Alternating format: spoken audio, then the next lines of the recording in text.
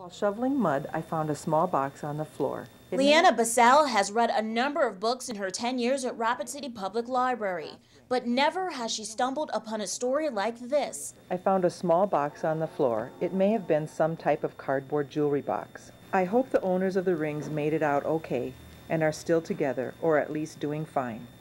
Neil Ramlow, Delano, Minnesota. That was the last I saw of it. It was in the house, and along with, all our other possessions. Vesper Wright, her then husband John Rao, and their son made it out of their trailer before the 1972 floodwater, but their high school class rings did not.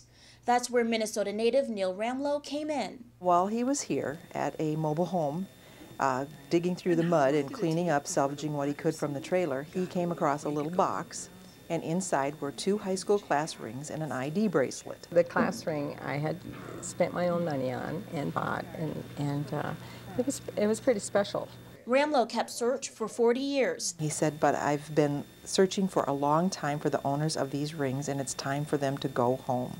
His search would lead him to Basel and Rapid City High School's 1968 yearbook. I just went to the section that had the seniors. There was only one VM in the whole class. That's her right there, with the bangs in the flip. Bangs in the flip. Yeah. It was such a surprise to get Leanna's call out of the blue and say, we found the ring that we think belongs to you. And on a once-in-a-lifetime day, 12-12-12. a reunion with a gift that withstood more than the test of time. Oh, so sweet.